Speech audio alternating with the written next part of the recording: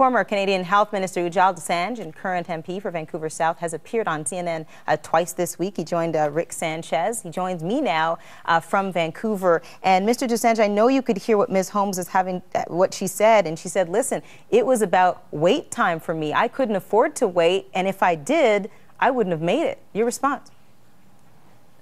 Well, there's no question sometimes there are waits. I think one of the things that we need to keep in mind is that that Ms. Holmes may be an exception to the rule.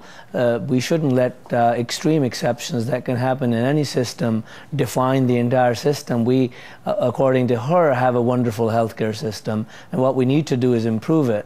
I believe, you know, I don't want to be discussing her case. I'm not aware of her case, but my sense is that that doctors, whether they are in the States or in Canada, take the same Hippocratic oath, and the urgent and emergent issues are treated fairly quickly. As I've said many times, I came to this country in 1968, just at the beginning of Medicare, and I have had 3 sons born and raised here. I have 3 grandchildren.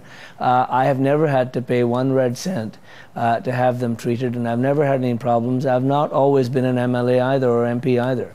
The U.S. President is going to take to the airwaves tonight in a primetime address. At the cornerstone of that address, health care, this bill that he's trying to get through. Some are calling it his Waterloo. What would you advise the U.S. President to put in that speech? What needs to be there?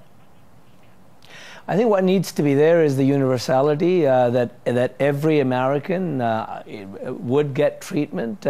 Obviously, there are going to be difficulties. I can tell you they should learn from our experience. For the last 12 or 13 years, we've had surpluses.